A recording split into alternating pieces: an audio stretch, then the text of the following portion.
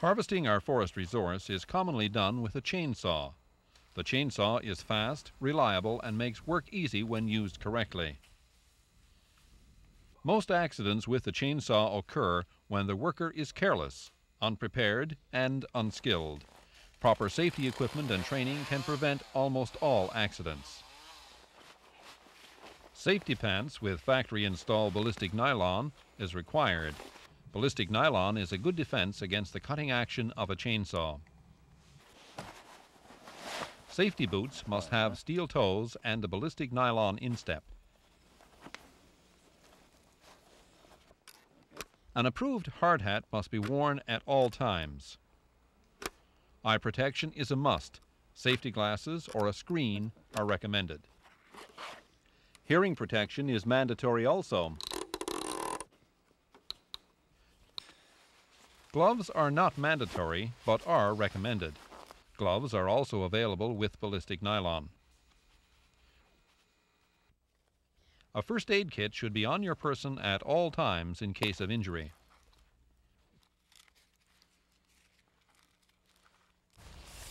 Also, a fire bag or bottle must be worn on your person at all times during fire season. The tool belt will contain a variety of tools to help make the professional logger's job easier and safer. Tongs, used for moving wood after it has been felled and bucked.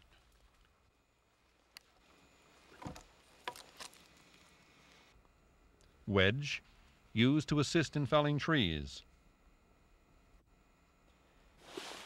Felling lever, also used in felling trees. It is most popular and easiest to use.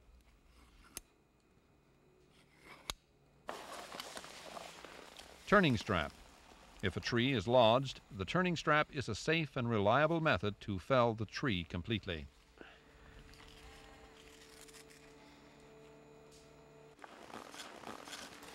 And the most important tool, the chainsaw.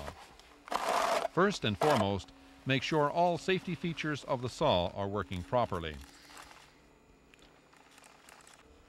The chain catcher should be in place and undamaged.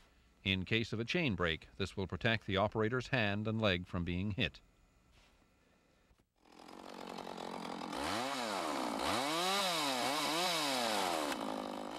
The chain brake should stop the chain immediately and completely whenever it is used. The chain should not turn while the saw is idling. And a throttle safety catch should be in good working order. There is one area on a saw blade that is never used for cutting, the kickback zone. If you cut using this area, you're asking for trouble. Never underestimate the power of your saw. If it kicks back, you won't stop it. When talking about the saw blade, there are two areas used for cutting, the pushing and pulling part of the chain.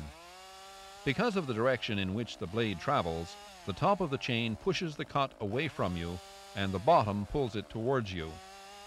When limbing, these are important features to remember. Always start the saw in the correct manner. There are two ways this is accomplished. First, place the saw on firm ground. Place your right foot in the throttle handle. Hold the saw with your left hand and make a quick pull on the starter cord with your right hand. Second method is placing the throttle handle between your legs, holding the saw once again with your left hand, and making a firm, quick pull on the starter cord with your right hand. It is usually recommended to use this procedure only after the saw has been running for a while and is warmed up. Remember, never start your saw next to the gas can, and always keep a few spare parts on hand. Regular saw maintenance is a must. A saw that works good is a safe saw.